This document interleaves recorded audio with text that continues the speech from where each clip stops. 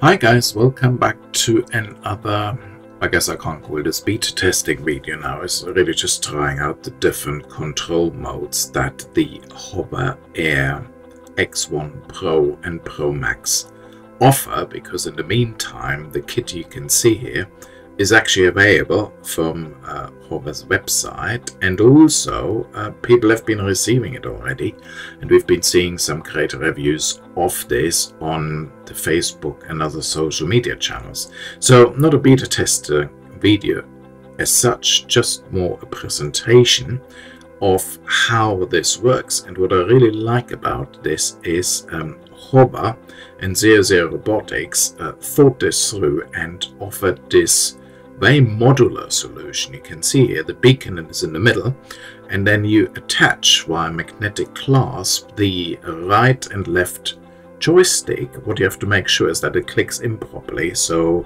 that the contacts inside actually touch each other and connect. Then you get the screen coming up and you select the HOVERAir X1 Pro or Pro Max after switching it on. It takes a little while, it connects, similar as it would do when you use the smartphone app, but in this case we're only using the beacon and the different control modes that are available. And what I'd like to do is I'd like to give you a very quick walkthrough of the 3 different modes that are available here. This doesn't include the smartphone app with the manual controls and the virtual sticks. There are some separate videos on my YouTube channel if you want to check those out. So this is focusing specifically on the accessories that come with the X1. So let's get the HOVERAir X1 Pro Max up into the air and take a look at the flight control mode 1, which is the full controller, meaning the beacon and the 2 joysticks, the left and the right one that I've attached here.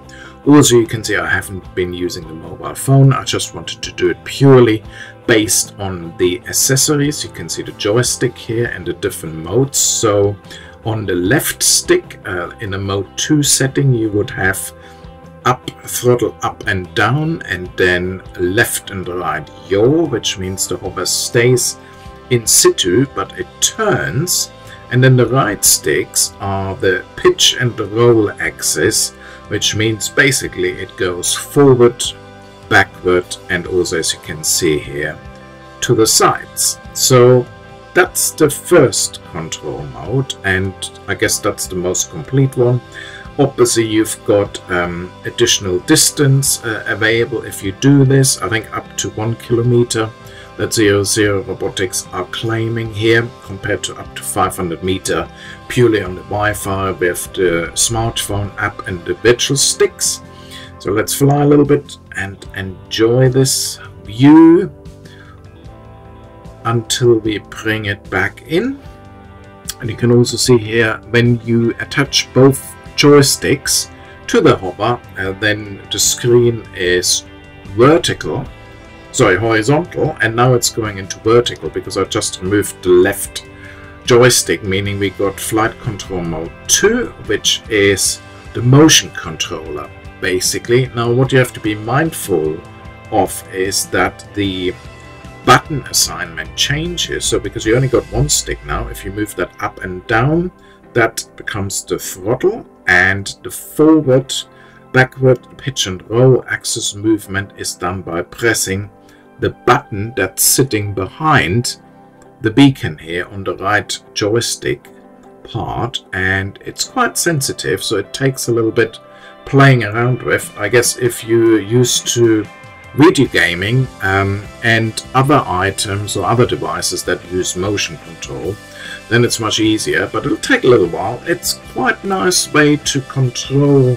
the hover, and I guess whilst we haven't got full FPV functionality, or maybe I should say maybe not yet, eventually it's expected that might become available, and a nice way to control this. Now let's look at flight control mode 3, which is really only meant to be an emergency control.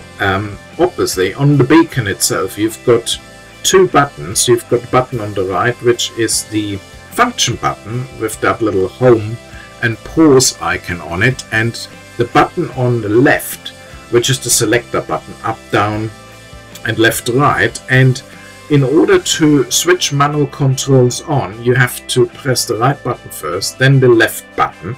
That activates manual control on the hover when you haven't used any of the joysticks before and just want to connect the beacon itself. As I said, it's meant to be an emergency control feature only, but I actually quite like it as having a very little control and little screen in my pocket for the HOVERAir X1 Pro and Pro Max.